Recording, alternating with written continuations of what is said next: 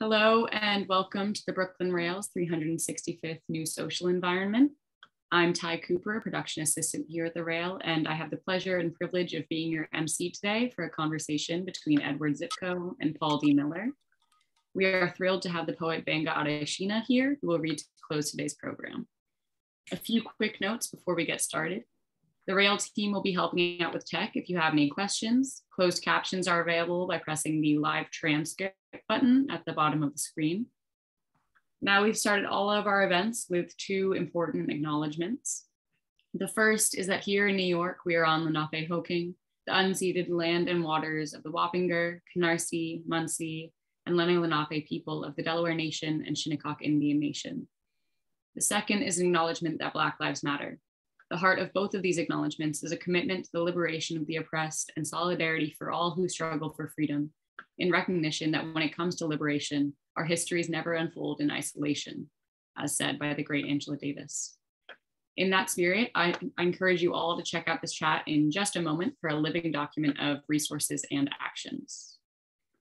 And now to introduce today's guest and host. Photographer, writer, and gallery director Edward Zipco is the co-founder and director of Superchief Gallery, an independent artist-run gallery with permanent large-scale warehouse locations in New York and Los Angeles. Encompassing a broad scope of contemporary art, Superchief presents photography, illustration, painting, sculpture, performance, installation, animation, and digital art.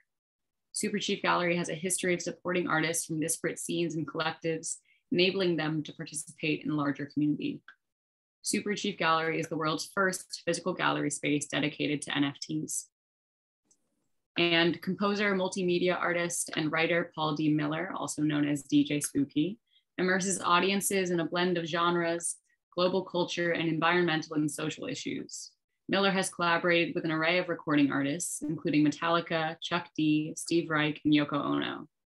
His 2018 album, DJ Spooky Presents Phantom Dancehall, debuted at #3 on Billboard Reggae, and he is an editor-at-large for the Brooklyn Rail. Paul, take it away. All right. Well, hey, first and foremost, I just want to say, what's up, everybody? Good to see you. And here we are, a couple of days just after the end of the war in Afghanistan and the sort of surreal fires that have been going on throughout the US and the world. And then on top of that, all sorts of shenanigans with the geopolitical issues involving the pandemic. So happy Tuesday. You know, it's been really a pleasure to see Ed's gallery. It's called Superchief, and that's CHIEF, Superchief NFT. Because I'm on Fifth Avenue and 11th Street, and I walk by their gallery, and I just wanted to say it was a pleasure to see a gallery in that area. Normally, a lot of the galleries are now in Tribeca or Chelsea, or, you know, obviously Brooklyn. Bushwick has all sorts of stuff happening as well. And it's been, you know, a really intriguing moment because during the pandemic, the whole NFT situation really took off and rejuvenated an entire sector of the online and digital arts in a way that really opened up far more independent artists than ever before. Of course, then we saw major auction houses, Sotheby's, Christie's, and so on, tune in. And of course, the largest auction so far was Beeple's for $60+ million. And, you know, for anyone out there without the context, a lot of this is based on blockchain technology that's enabled through Ethereum and Bitcoin. Those are the two top ones, but there's also many other cryptocurrencies, Dogecoin, Zoco, Zcash, and so on, Ripple, and so on and so on.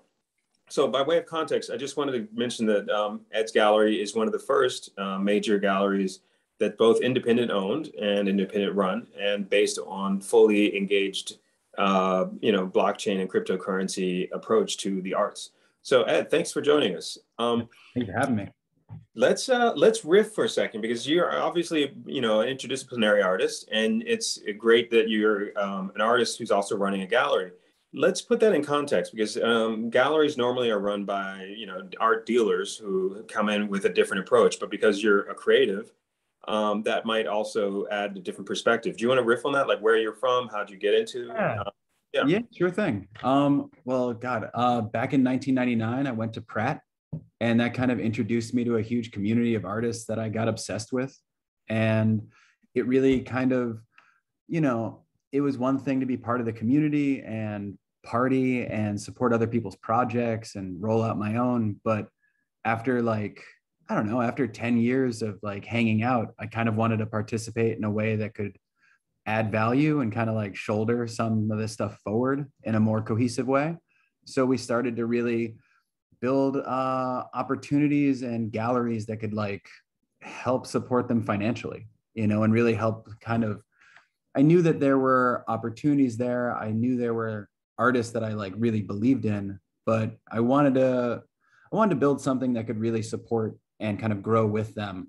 And that was the birth of all of this, was just how do we participate in a way that's more than me taking pictures of the event, more than me helping build out an event, but how do we become a place to kind of foster that community? And then also, coming out of 2009, when the economic destruction of the whole stock market killed a lot of the careers that people were building. It made it a lot harder to earn a living. And I think that kind of situation made it really, really important to us to find a way to keep these communities together and reinforce that there's there's a discourse that's happening, and there's an artist base that's really brilliant that should be supported.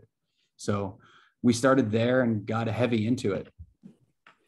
So let's talk about how you got started, because thank you for the bio and background, but to make a leap from going from these kinds of interventions with photography and then making that, it's a big leap to set up a physical space and then use that physical space sort of to catalyze an entire scene. One of my favorite independent galleries, which I think you guys resonate with, is the Fun Gallery, which was a very famous gallery that in the 80s, and also people there's so many, Basquiat, Fab Five Freddy, Glenn O'Brien, a lot of major figures came out of that gallery, and it was all just because it was a quirky 80s kind of situation, founded by, she was a very wealthy family, Patty Astor, from the Astor family. But you strike me as an independent person. So let's talk about, starting a gallery. That's a big deal. Can you riff on that for a second? Yeah, for sure. I think it comes out of friend groups, it comes out of circles of community. And then really kind of when the economy got tanked, there were a lot of locations that opened up that were, well, not opened up, but became vacant, that it was really affordable to get a location and try to, create kind of a house, for places that, or for opportunities and for exhibitions that typically are, it's very expensive to try and do this thing on a legit level. And I think we started in a DIY kind of way, where it was about, creating large scale, but still really raw, immersive spaces that different types of artists and different disciplines could kind of be in the same space and meet each other. And I think that kind of interaction, where it wasn't straightforward just paintings, it was we would get projectors, we would have musicians. It was about the different aspects of creatives in our community having one location where it could all intersect. And I think that was really important, because it's, I think something that really struck us was when an artist would succeed, it really felt like they were getting kind of cherry picked out of our community, and then they lost their connections to those relationships. And I'd see them not really feel comfortable coming back to this was all during the 2000s. I'd see, when street art and graffiti started really getting welcomed into the art world instead of kept at bay, because they saw they could make a lot of money off of it. They started actually, supporting these artists that, come from communities that were DIY and come from communities that didn't really have that kind of access to funds and money. So they'd be pulled out of their community and their friend group and the society that we were a part of. And that, that broke my fucking heart, man. That was something that really was hard, because we were all trying to succeed, but it seemed like this real double-edged sword that as soon as you succeed, you lose everything that you loved getting to there. And for me, I was if we can build something that can grow as fast as our friends succeed and our artists succeed and kind of bring the whole community with it, then they'll never, they won't leave. They'll know they have a home to come back to. They'll know there's something that's like tethering everyone still together. And that's been like kind of the role of our life, which is just like keeping this scene together and reinforcing it, and then growing it from like going from New York to Los Angeles and finding artists that we love there and community that we love there, and then doing the same thing in Miami. Like those three cities really, they're a big part of our core. And I think having there be a place where you can see people break through and then see those people that have broken through come back to do big projects in the community still. It's been a dream. So let's talk about, one of the things that really struck me is that you guys are like, you're stakeholders in what some people now call a sort of a disruptive innovation. And disruptive innovation, my motto these days is every crisis is an opportunity for innovation. What you've done is you've enabled independent artists, plus some established artists as well, to rethink their stakeholder relationship to the gallery system. And because you're totally independent, plus you're an artist, those are different perspectives than, say, for example, Larry Gagosian, or the Pace Gallery or something. Sure. Meanwhile, the economics of Ethereum and blockchain based, cryptocurrencies, of course, Bitcoin and Ethereum are the rock stars right now. But let's talk about the overlapping of physical space versus digital space, because why have a physical space at all in a certain sense? I think, two things. I think one, the reason we got in heavy for NFTs and dove in when that started to become really prevalent. Not as prevalent as it is now, but back in like January, February, it was really that there was this watershed moment where suddenly there's a vehicle where not only are digital artists finally being accepted into the overarching art world, like the larger art world, the same way that graffiti and street artists were welcomed in 20 years ago. They had to fight to get there. But as soon as they were in, it was this renaissance where everyone felt that ability to be creative, that drive to be creative, because they saw there was a way to survive and prosper through that. So seeing that for digital art, when we've been like really trying to include digital artists in our messaging and our projects since 2015, 2016, besides that excitement, the real thing that kind of the watershed moment of all of this is artist royalties. The fact that an NFT, an artist can make a piece of digital art that's an NFT, and every time it's sold, there's royalties going back to that initial artist, that creator. That's unbelievable. The fact that hasn't existed till now in the creative arts in this way, it just kind of made me really upset that our entire community has been leaving this much money on the table and hasn't fought for that to be an aspect of an artist's survival. It's like a trope and a joke that they're starving artists. And that's completely unacceptable. We've just let that happen. So now there's finally a mechanism in place that builds in royalties, reinforces royalties, and that makes it so artists can survive. So I think that really lit a fire under our ass to just dive in, hard body, take it really seriously. And then from a lot of hard work and then very lucky, plus a lot of hard work. We worked really hard to be lucky. We beat Shanghai by one day to be the first NFT gallery space in the world.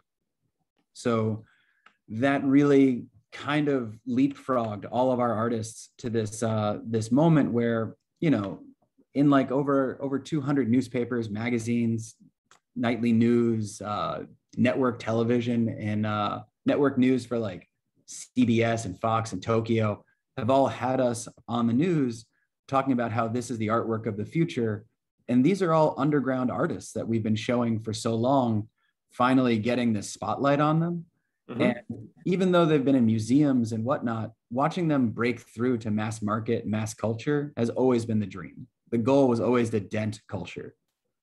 Right. So let's unpack that, because I think disruptive innovation, especially with something as ambiguous as the art market, art is usually based on scarcity. You know, if you think about painting, sculpture, if it, in fact, many artists, when they die, their art becomes more expensive. Yeah. And then, say for example, the reason I was bringing you guys up in the Fun Gallery is that Patty Astor, when she started it, she had artists like Keith Haring, Basquiat, also, Futura 2000, Fab Five Freddy, they were indie artists at that time.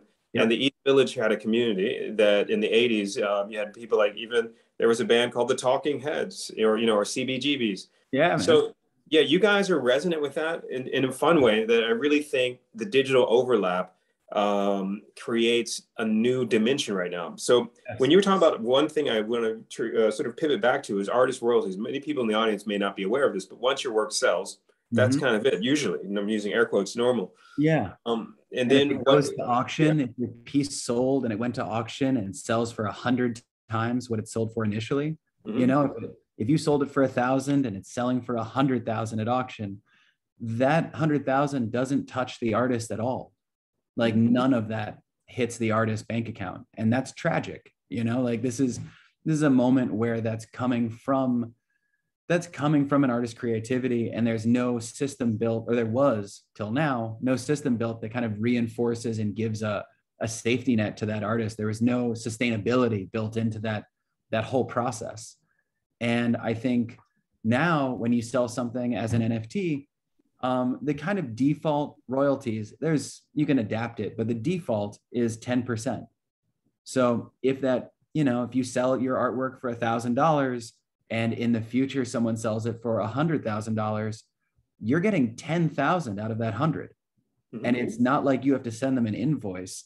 That goes directly to your crypto wallet.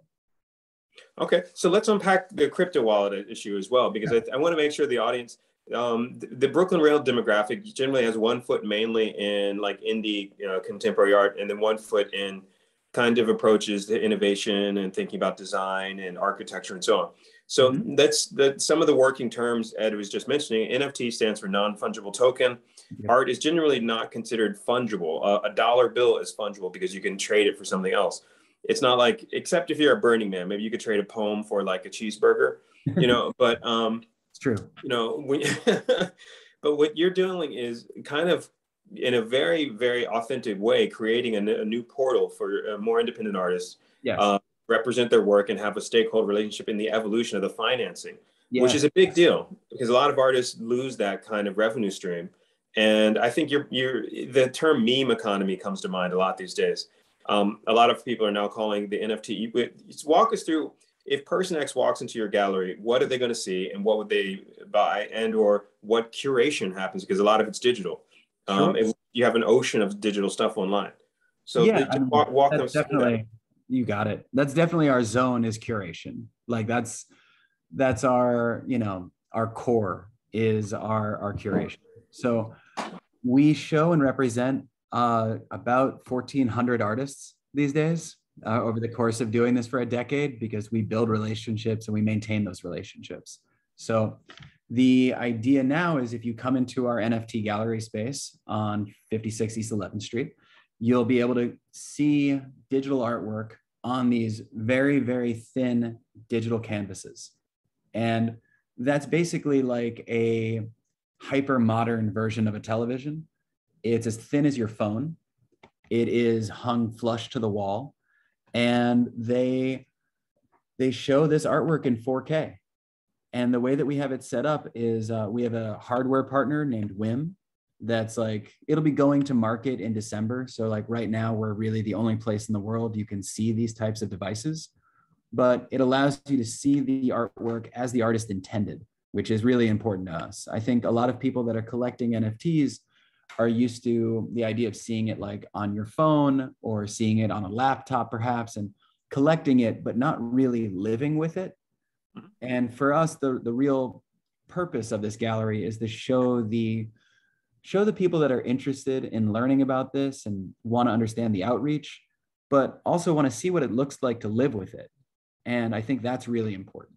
So we have about 20 of these digital canvases, and you can see artwork that is, some of them are square, some of them are rectangle. We have a couple of 4K projectors. And really it's just, what does digital artwork look like as the artist intended it to look like? And then what does it look like when the collector has it in their home? I think something that people get really excited about is they may be following one of the artists that we show. And we've released, you know, like I believe just over 100 different NFTs to this point. And I think when people come over, they're excited to see which ones we've chosen to put on the walls that week, depending if there's a solo show, a group show, or what we're kind of putting up in between those exhibitions. But what's really cool is sometimes like someone will come and they say, I want to see, I'd love to see the artwork that Swoon did for her solo show, her solo NFT exhibition. And really with like, you know, the touch of a few buttons on a cell phone, we can flip the entire room and show all of her exhibition kind of at the drop of a hat. So that's really futuristic. And the idea that, you know, exhibitions that happen at Superchief Gallery NFT kind of exist forever.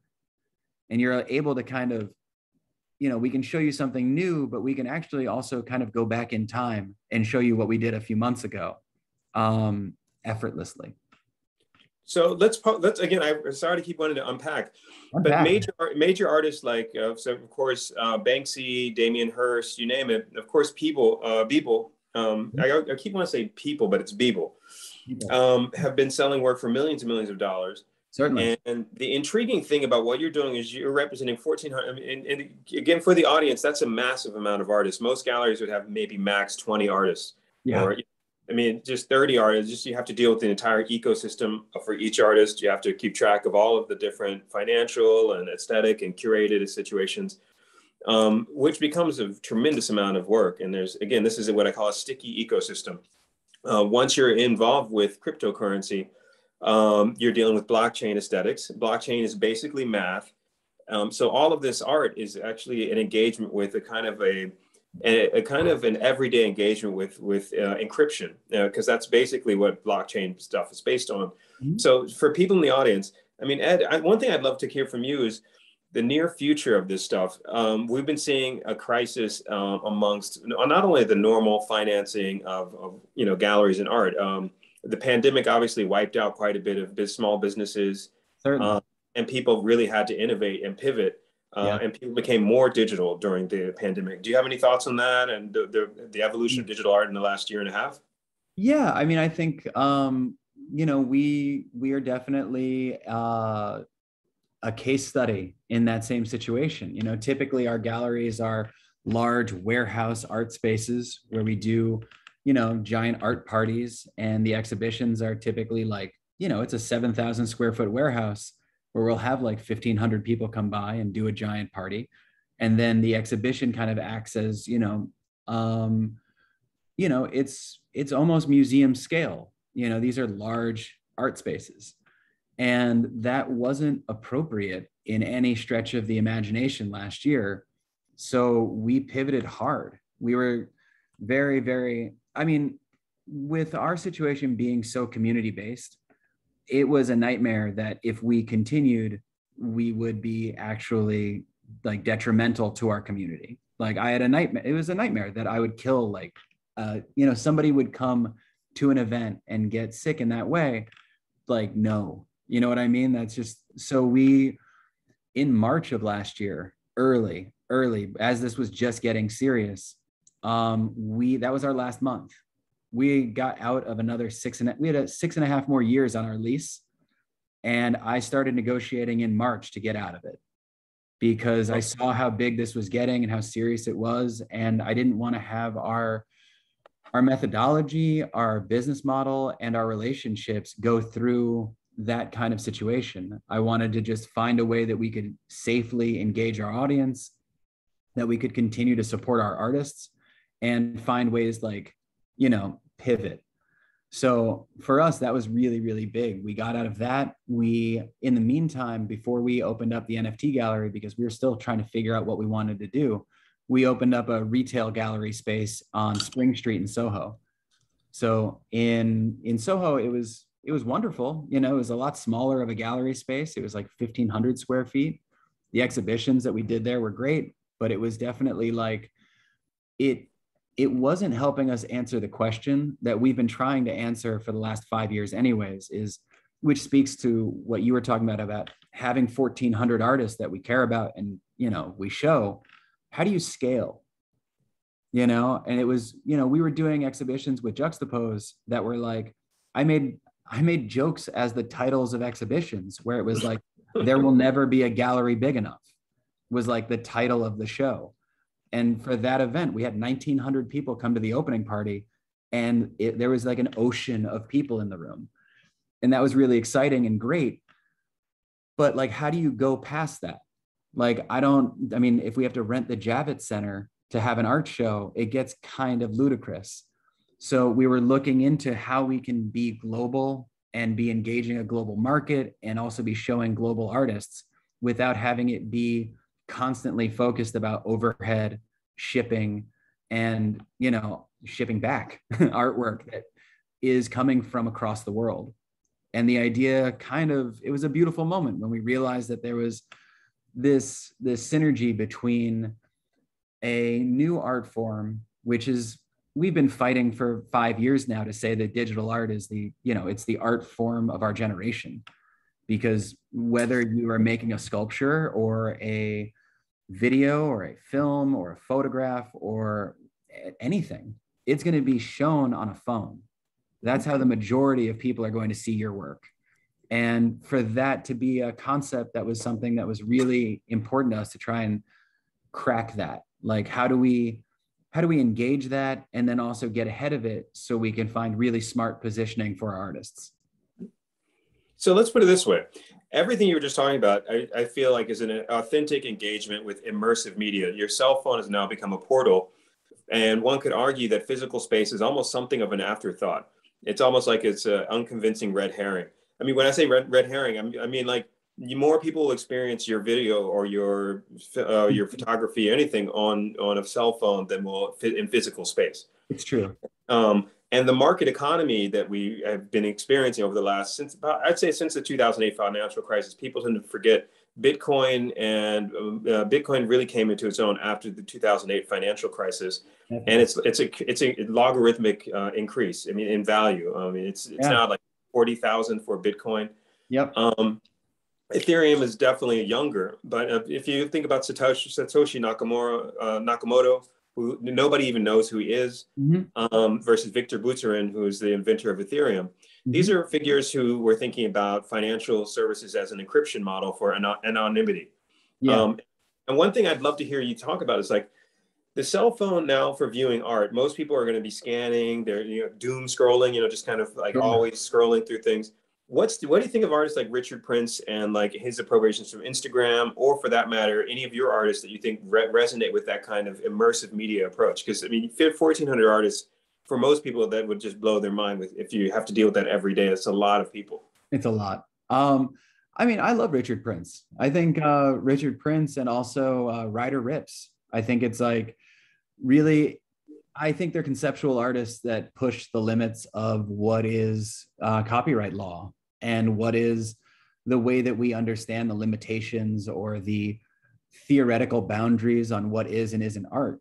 And I think that we need those types of people that are pushing that envelope and then kind of like, putting, for those two, because they're not anonymous, they're putting their ass on the line. Like Richard Prince spends a great deal of time in court,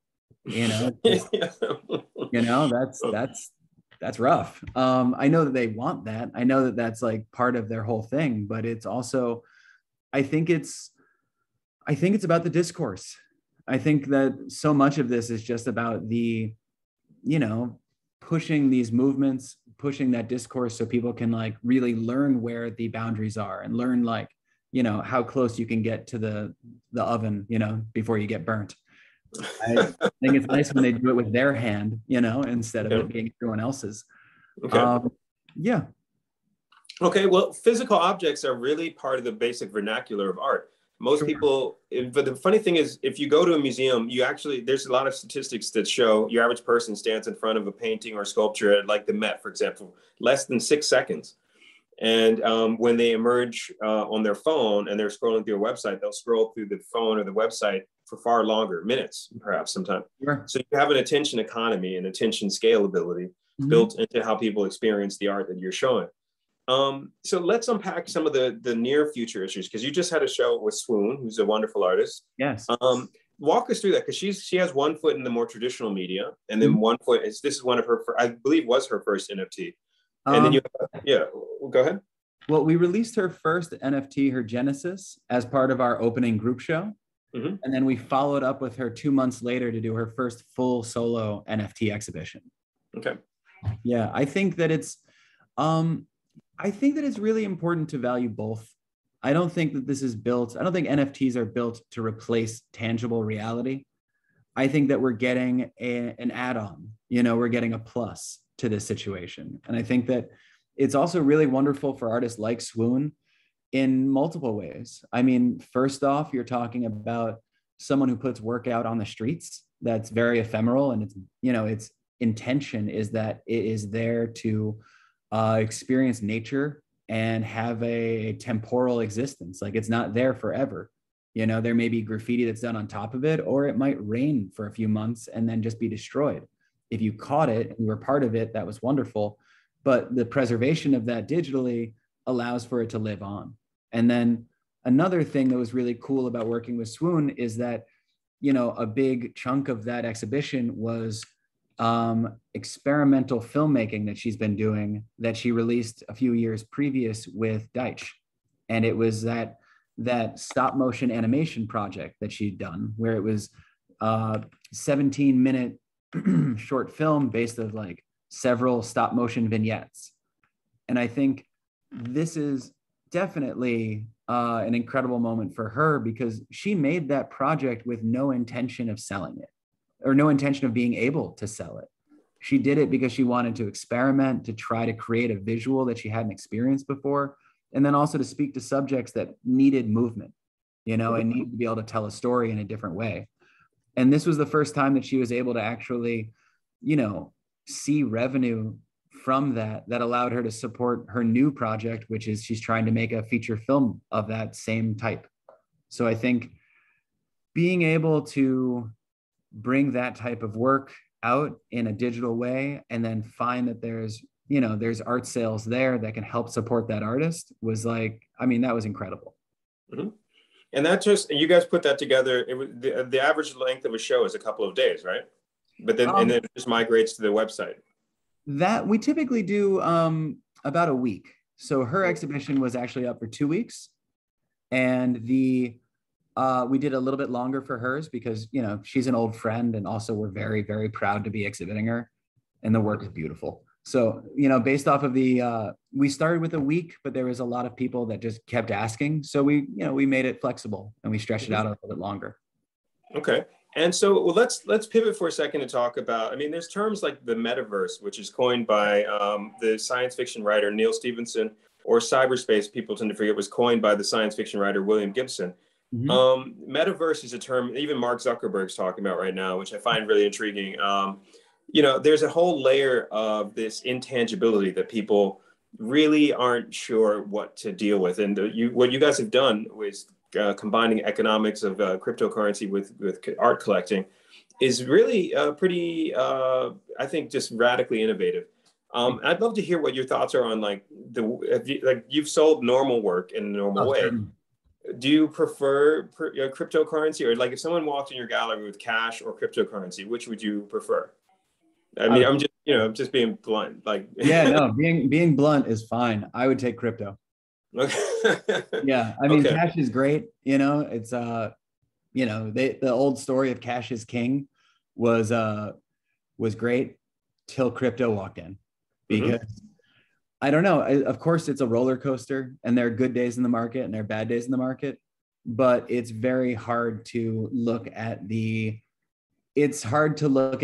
from a few steps back and see the wide view of the track record for the past few years, and see anything other than a futurist movement. Okay. It's very clear that we're watching, well, to be very, another thing that's kind of strange about this new world is that with crypto, people talk about money. And in typical art gallery sense, it is not appropriate to say how much something sold for, say how much like an exhibition made.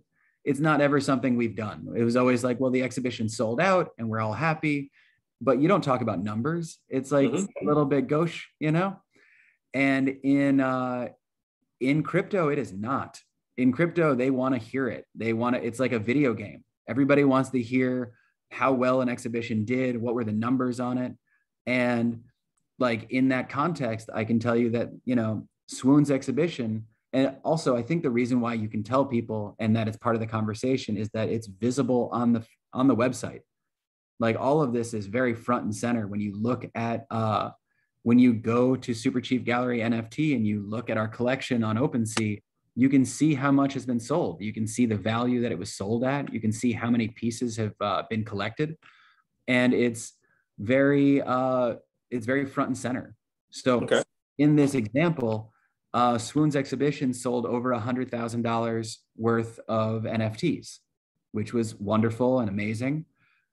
But since then, the value of the Ethereum that was used to pay has doubled. So, that's pretty great for the artist when you're talking about, hanging tight with the money for 2 months and watching it double. Those are significant numbers any way you scratch it. So if you walked into my gallery, I would say, feel free to pay in crypto. Okay.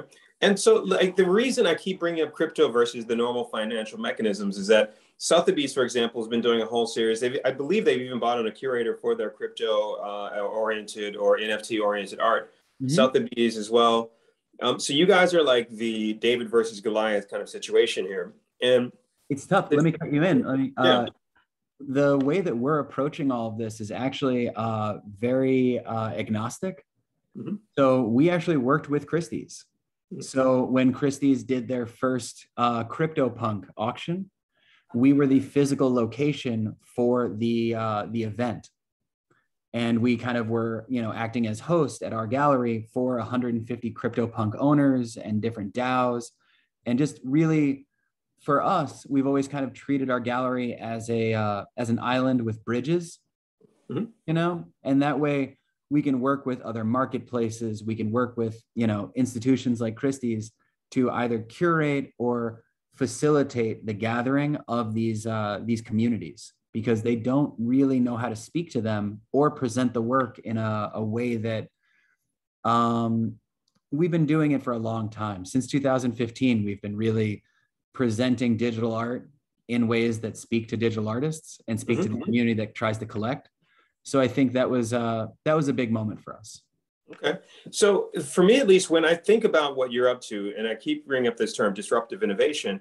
Sure. Do you feel that cryptocurrency and art are mutually, because one about blockchain, if you think about it, anybody can get a copy of any image. There's JPEGs that have been sold, clips from YouTube, pretty much anything goes. There's no rules. It's blasted open the door for what is art. That's what I'm saying. Can you riff on that for a second? Like where do you think the boundaries are? Or are there guardrails anymore in terms of digital? I think for digital, and this spoke to something that you kind of touched on for a moment earlier when you were trying to maintain or wrap our heads around scarcity, So the thing is, so for NFTs and digital art, a lot of people are like, why would I buy it? I can just steal it online. That's like the fast question when people are coming out and trying to understand what an NFT is. And to them, I explain, an NFT is like a certificate of authenticity that exists on the blockchain. So in the same way that, yes, of course, you can steal anything online, the blockchain and NFTs functionality allows not just provenance, but it allows you the ability to sell it. So that's really the thing, is like anybody can steal anything online, but you can't really sell it. NFTs, you can see who minted it. You can see who bought it before you. You can see that it comes from, that it has that provenance. and it shows the, you know, the history of the work. And that's what people are buying. They're buying that registry. They're buying the ability to be a part of that chain and that story. And that is the value. Your value is not that you have a JPEG. Your value is that you have the official JPEG. And that's something that people need to recognize, is that there is an, you know, there is a blockchain verified provenance. And that's the real watershed moment that we're dealing with, is that suddenly you can tell what's an official digital work of art.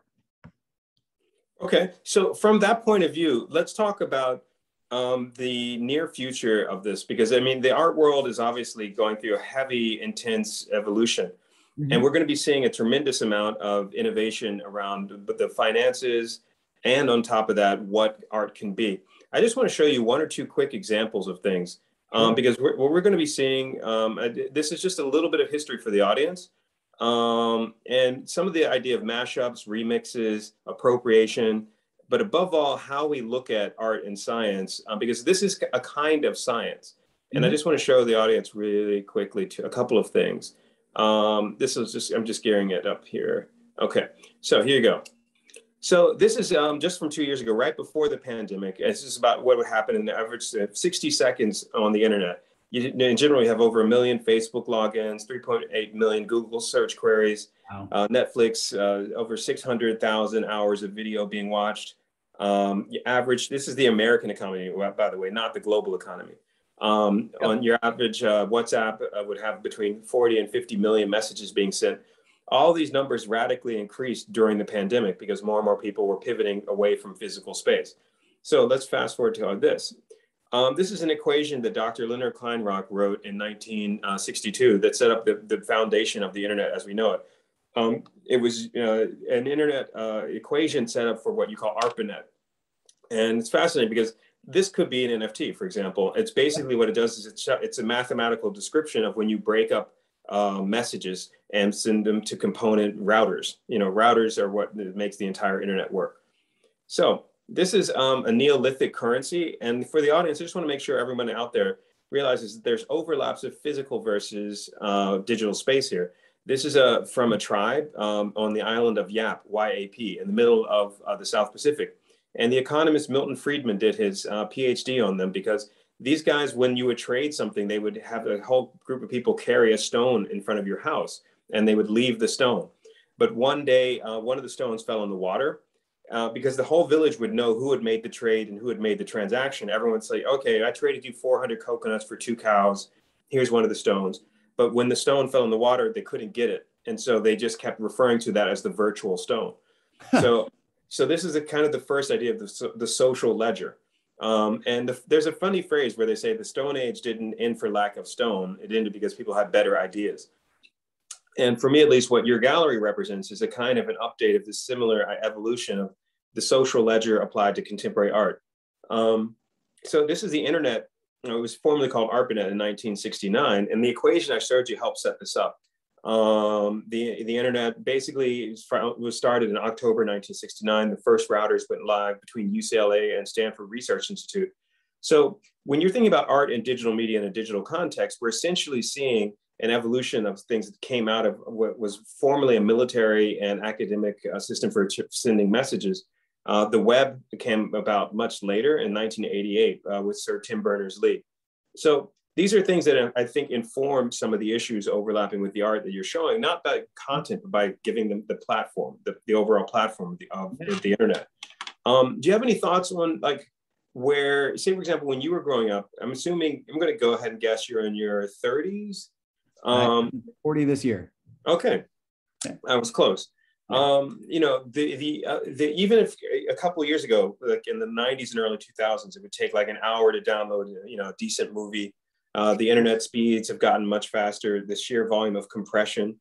So that's where Mark Zuckerberg's been coming up with talking about appropriating the term, the metaverse. Do you have any thoughts about your near future, like what's next with the gallery? Is it going to go further down this sort of digital route, or are you going to do more physical?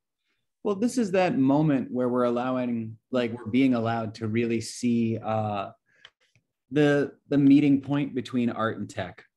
You know, it's finally like really, really galvanizing. Mm-hmm. And I think that's really exciting because, again, when it comes to scalability and getting the most people to be influenced by the artwork, exposed to the artwork, I think that like we're focusing on tech right now, and then we're going to button hook everything around to have that physical application, because I love paintings. I'm not giving up on paintings. I'm not giving up on murals or photography or any of these things. I think it's just, how does this all exist in the future is really important to me.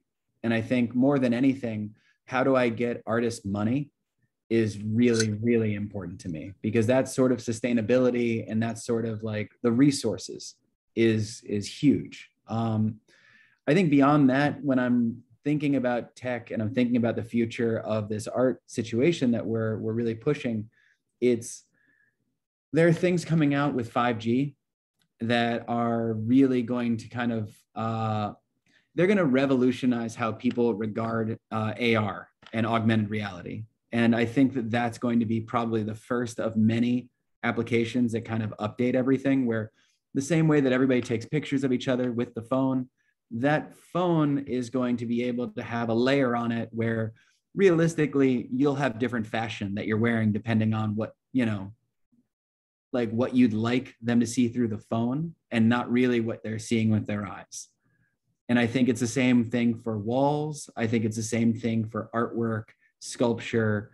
There are so many opportunities now that we're working with different groups to create things that just weren't possible before. So I think that's really exciting to us. Rolling them out slowly is also pretty key, because as much as I want everything to happen today and I like being a futurist, most people are, you know, they have a lot going on with their lives and need it to be kind of spoon-fed, because it's overwhelming. You know, the amount of change that's kind of on our doorstep is overwhelming for people. So I think that taking it one step at a time is really important. But beyond that, I think access is kind of the thing that's on the top of my list that I'm trying to put attention to right now.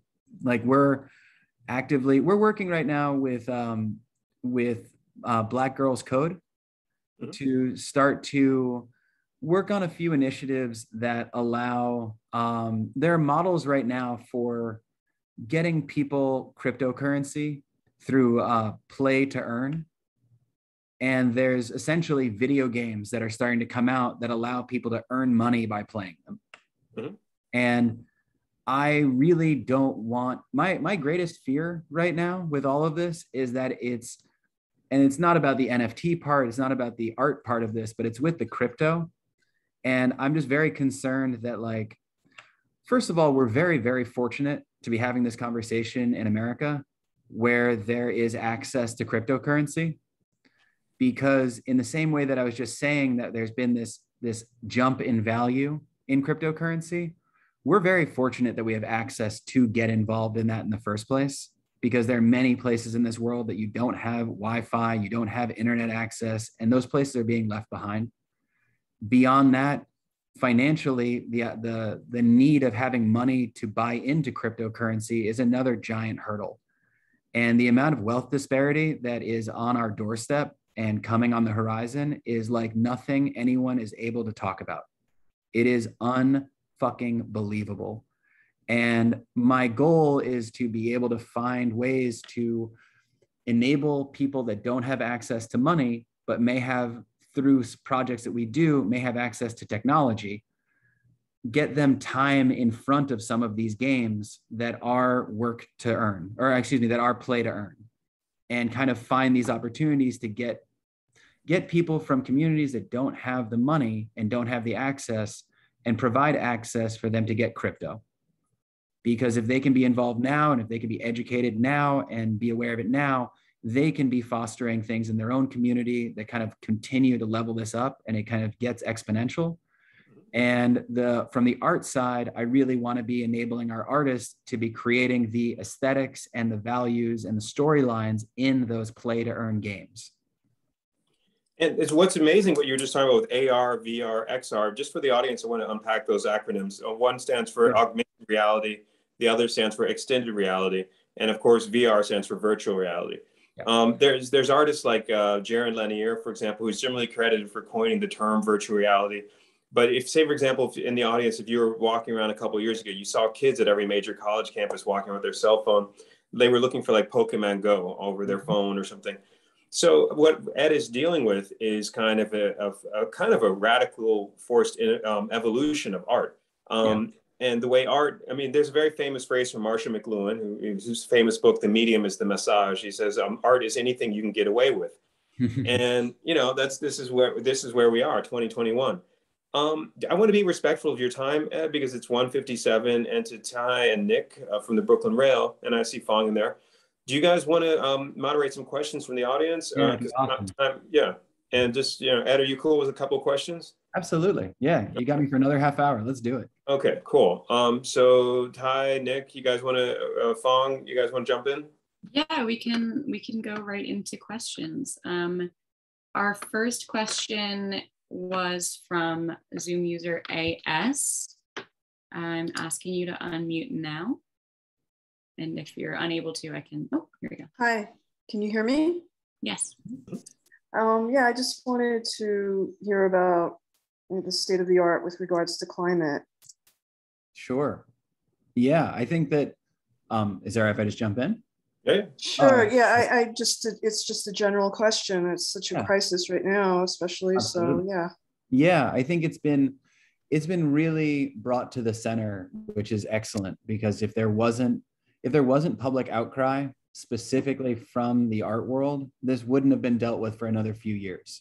And I'm really happy that it was something that was centered, because just to tell everybody else, what AS is bringing up is proof of work. And proof of work is something that is used to validate, and this gets kind of in the sauce, but excuse me, it's like validate nodes. It's ways that people can transfer and exchange cryptocurrency through these incredibly high-powered computers.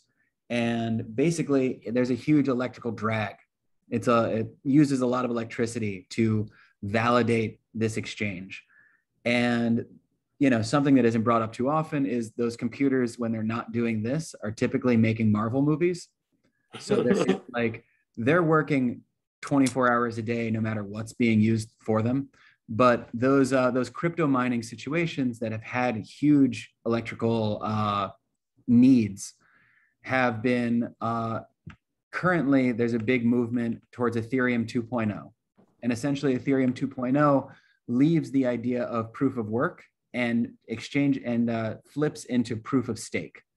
And the way that proof of stake works is that people will take certain amounts of Ethereum and they'll lock it. And that locking it allows it to be verified through a completely different process that uses, like, I believe it's 0.001% of the electricity. That's the goal that they're working towards in, you know, the next year, basically. But in present time, the thing that's been really excellent about this outcry and this attention that's been brought to the amount of electricity that's being used is that there's been a giant pivot to renewable energy sources. So instead of them using, you know, everything that they've been using up to this date, it went from, I believe, 30%. A few months ago, it was only 30 to like 40% of the pie was being used by hydro and other renewables.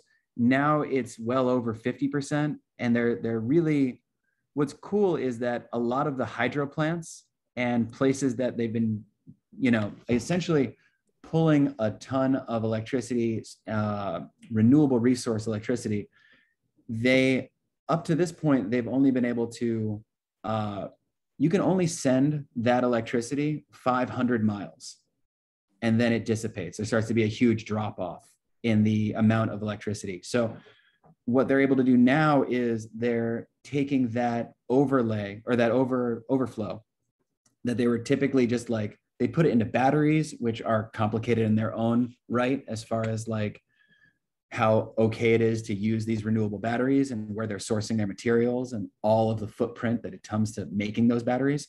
But they're taking all of this electricity that's being garnered from hydro and from solar and wind, and now they're setting up gigantic coin mining farms all around there. So they're financially incentivized to do that because that energy source is free. So that's been a revolutionized moment. And also there was a few months ago, they shut down a majority, if not all, of the coin mining in China, which like a huge amount of it was, well, a lot of theirs was also from the Three Gorge Dam, but overall it wasn't being done in an efficient way. So when they all had to shut down, and there's a lot of them now moving to America to do it here, they're all being focused on, not all, but a vast majority are being focused on renewables because essentially they're banking on the greed.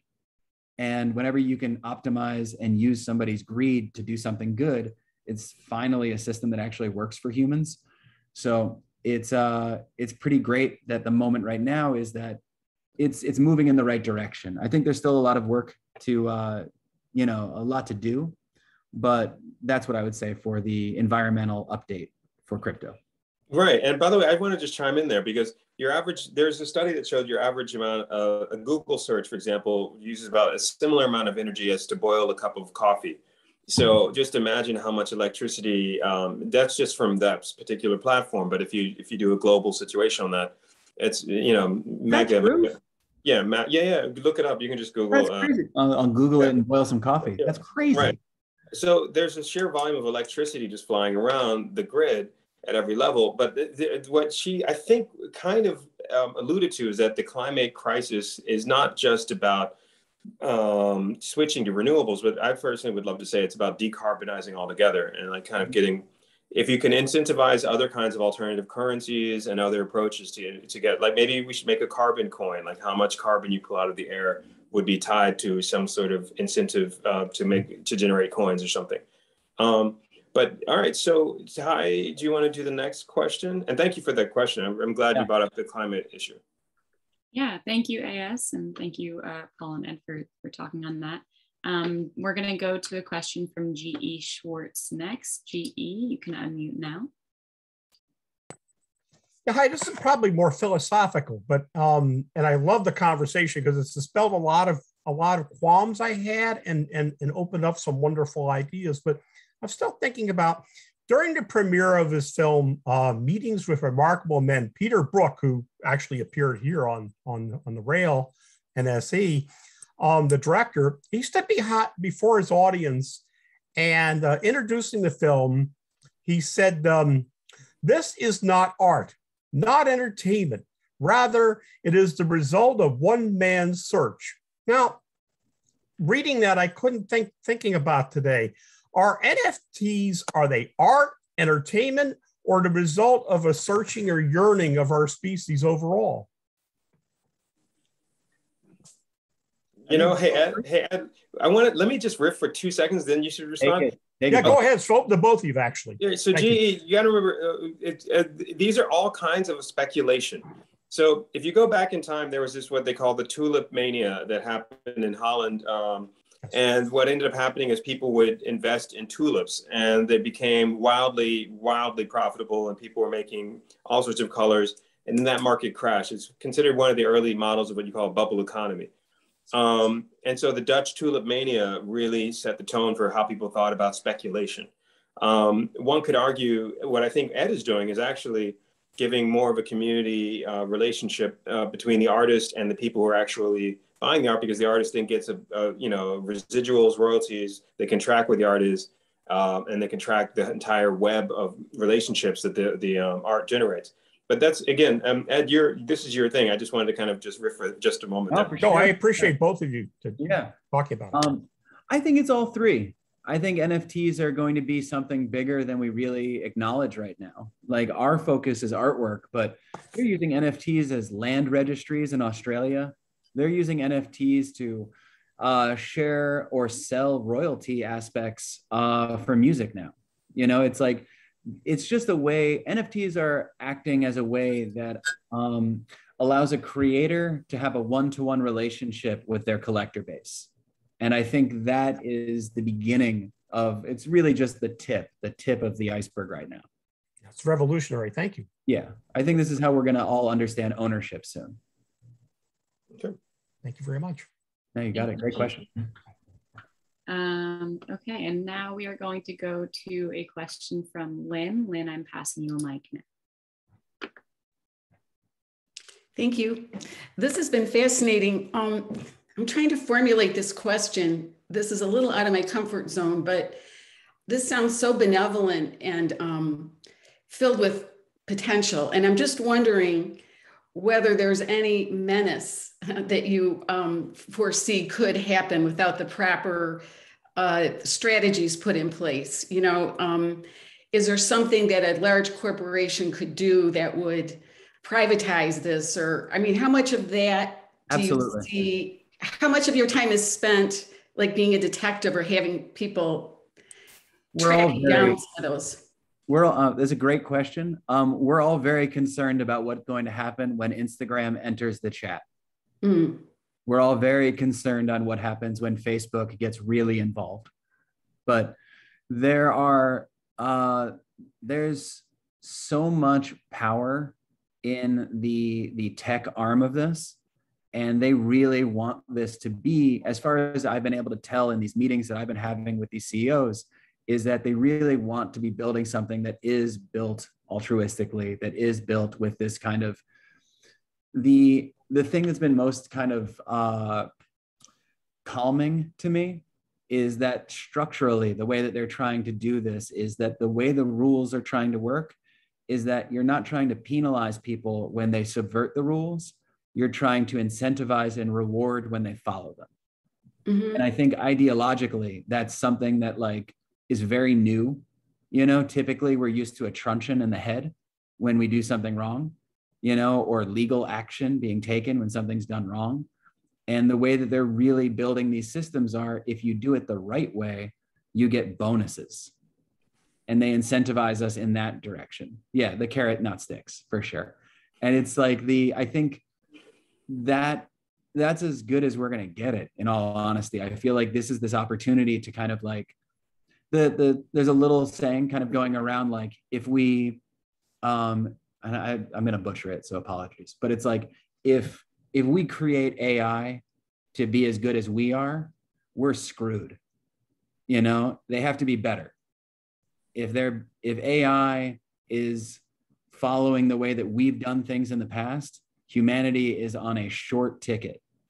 So, you know, the goal is to make something that's a little bit more aiming for the way that we'd like to be, rather than the way that we find we are in our worst moments. Mm-hmm. I mean, that's beautiful. That makes really good sense. And you don't have to answer this specific question, but I just wonder what a potential scenario would be that would turn this very exciting, revolutionary path that you're talking about, this project, this way of commerce, of being, that could sour it. If Instagram opens up and they don't do artist, okay.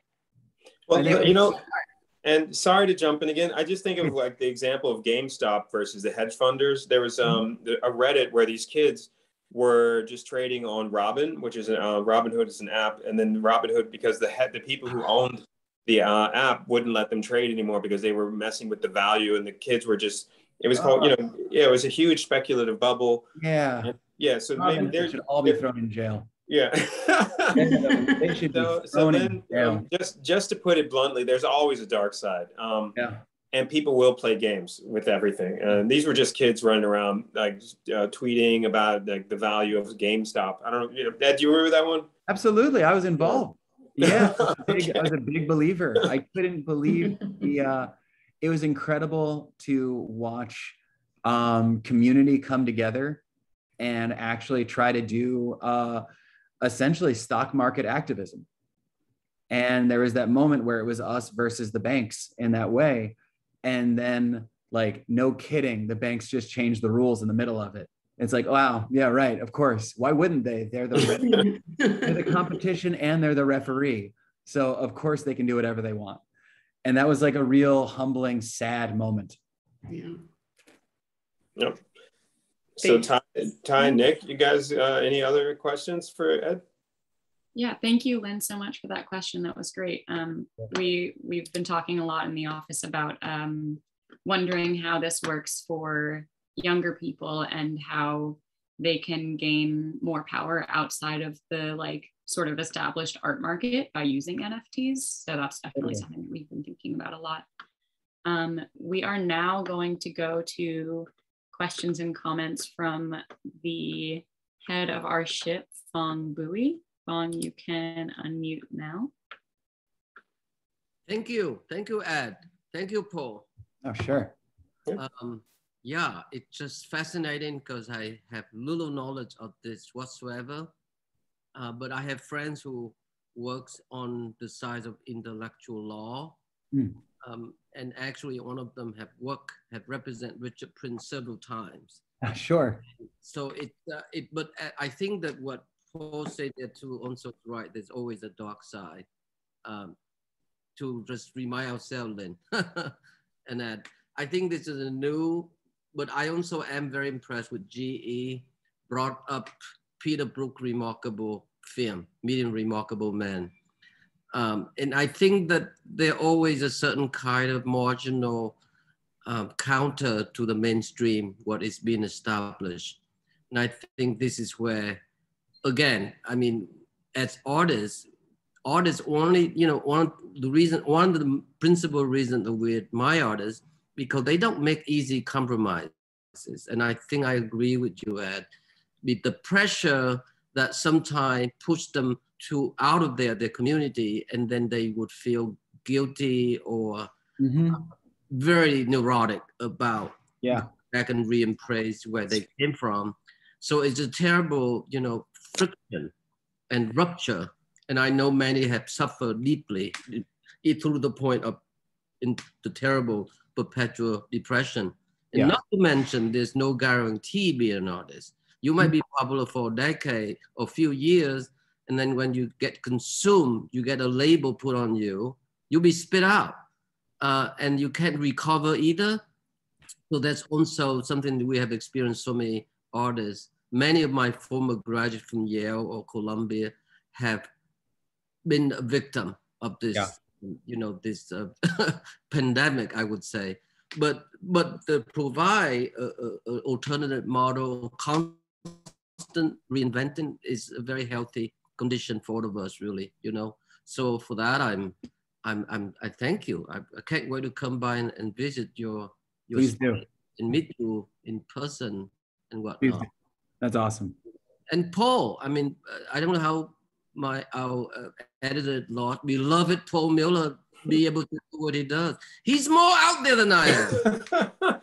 I'm almost never in New York. Normally, I'm never here. But yeah, the pandemic, my schedule, I keep track of digital stuff. So I was very intrigued when I heard about Superchief NFT, because you got to remember, galleries, the business model is based on scarcity and curated access to the paintings.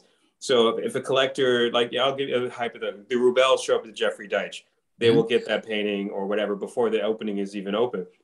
But with digital art, it's much more of a kind of a crazily democratic, but mixed with meritocratic, because people are trying to figure out the currencies. There's an educational component.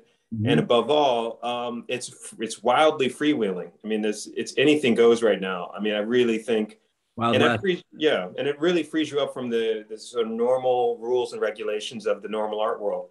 And that's why I thought it would be great to see if Superchief would do a dialogue.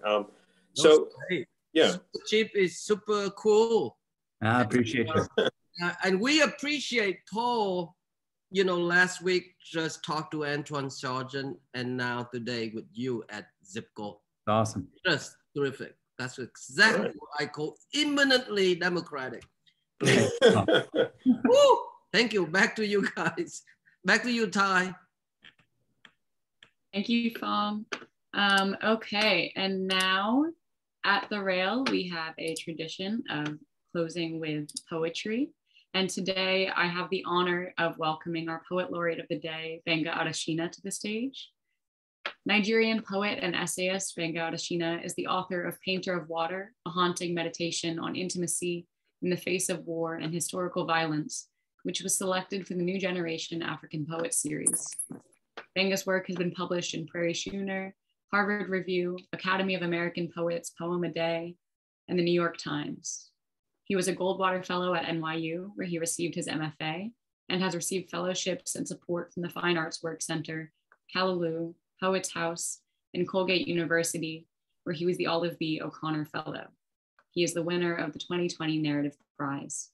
Gbenga, let's hear it. I'm so excited.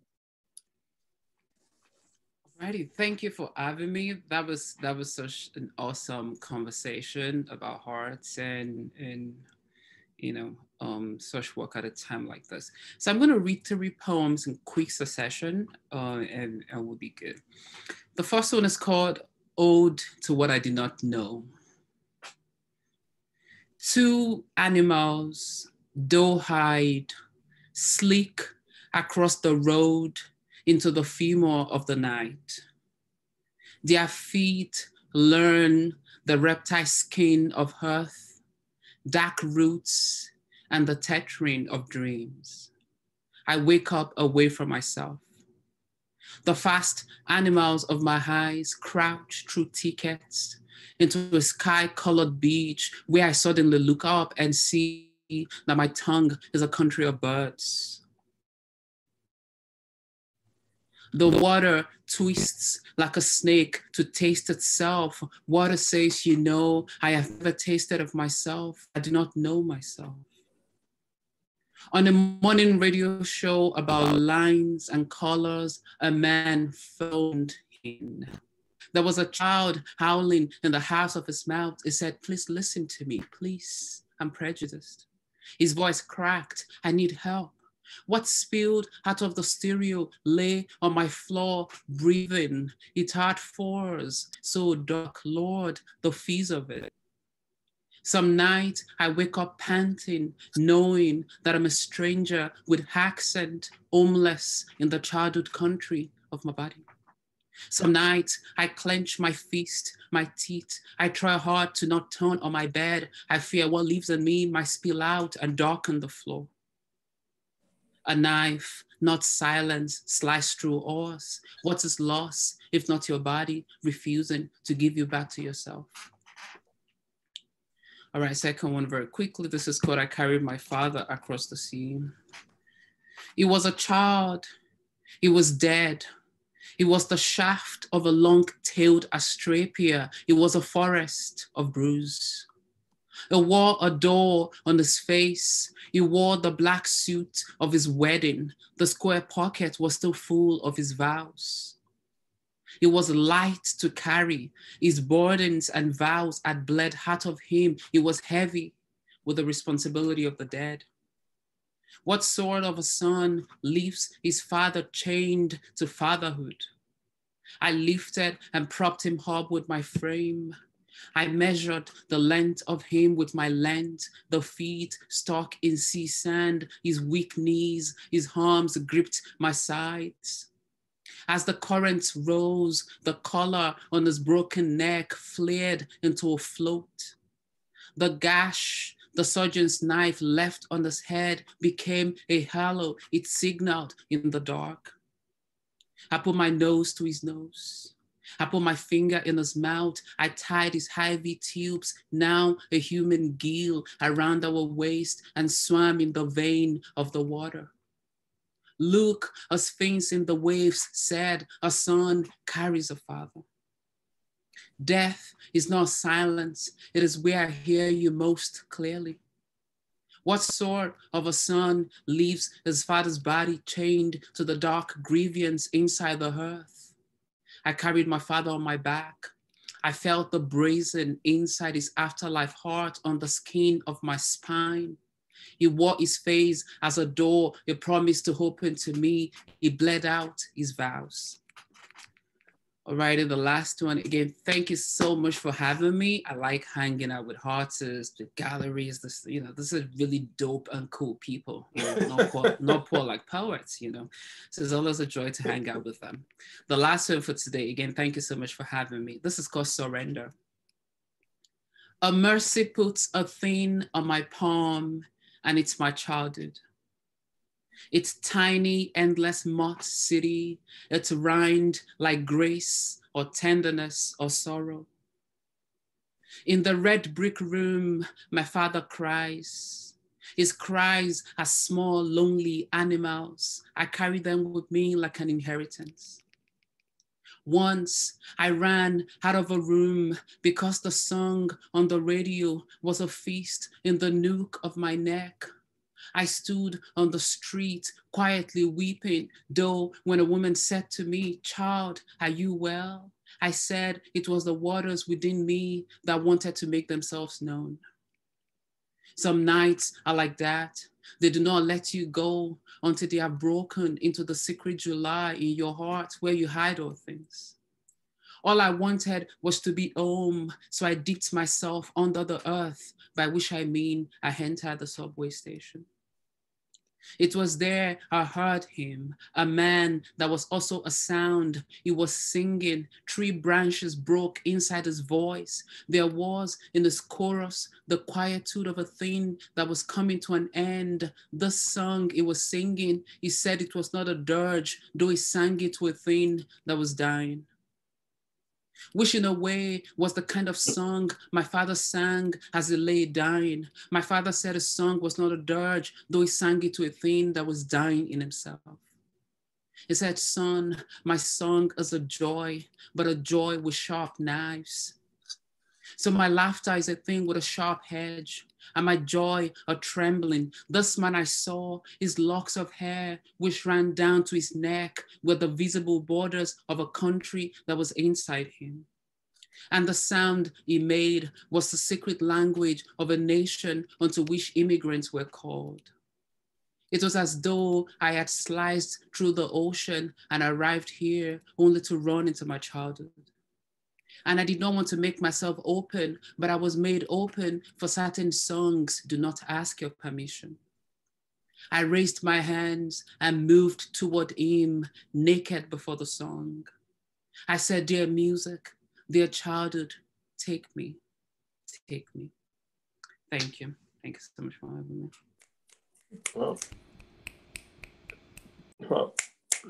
Beautiful. Thank you so much, Gbenga. That was really, really amazing. Thank you. That was so beautiful. I'm seeing that we're all incredibly touched by your words. And thank you, Paul and Ed, for this conversation today. Sure. And thank you all who tuned in and for all of your questions.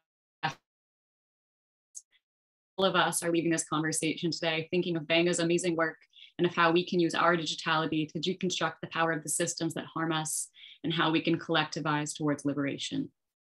Join us tomorrow at 1 p.m. for our 48th Radical Poetry reading, curated by Pierre Joris, featuring poetry read by Alan Fisher, Randall Horton, Layli Long Soldier, and Tracy Morris, some of whom are some of my favorite poets. And now you can all turn on your microphones and say goodbye as you leave. All right, thanks everybody. And just by way, one last little thing. Thank you, Ty, and thank you, Nick, and thanks, Fong. And of course, Ed, your gallery is awesome. I'm really happy to see the innovation, and just thank you everybody for joining us. It's always a special treat to do in the Brooklyn Realm. So thanks everybody. Yeah. Thank you. Thank you. Thank you. Thanks everyone. Thank you for your time. Thank you. Wow. Thanks, Gbenga. Thanks, Very much. Gbenga. Thanks, All right. Ed. Thanks everybody. Thank you. Thanks. All right. Bye-bye. Thank you.